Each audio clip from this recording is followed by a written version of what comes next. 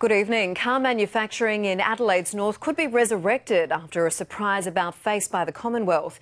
A Belgian businessman who has his eye on the Elizabeth plant now has clear access to federal funding.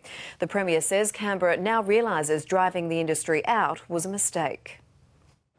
An Elizabeth lifeline, the federal government at the start of an election year changing its tune about supporting the automotive industry. If we can save the car industry here in Adelaide, we will, because it's about jobs, it's about growth, and it's about certainty for those workers into the future. Belgian Guido Dumouriez is interested in buying the Elizabeth plant. He owns a former General Motors factory in France, which too was due to close.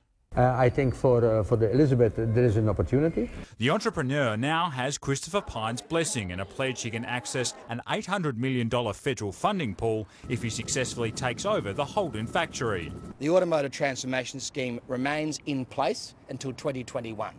If we can attract a car manufacturer to Australia, whether it's in Melbourne or whether it's in Adelaide, I'll do that. The decision to actually close Holden's was a mistake. And I think the federal government are beginning to realise that.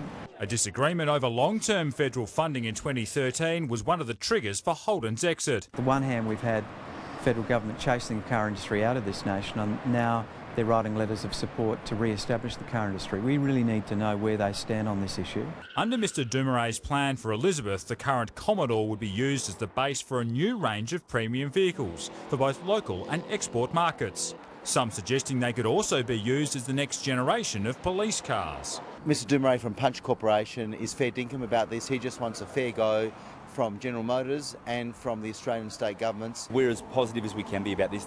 This needs to be a positive step and seen in a positive light for Adelaide. Holden says it's open to considering an offer.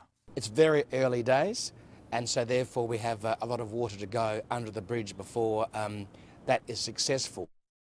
And state political reporter Rory McLaren joins us now. Rory, there are other positive signs on the job horizon too. Yeah, that's right, Kate. A high-level Japanese trade delegation is in town and talking up long-term job-generating trade prospects with our state, especially if the economic superpower is chosen by the federal government as the successful partner for the $50 billion future submarine project. But it wasn't all positive jobs news today.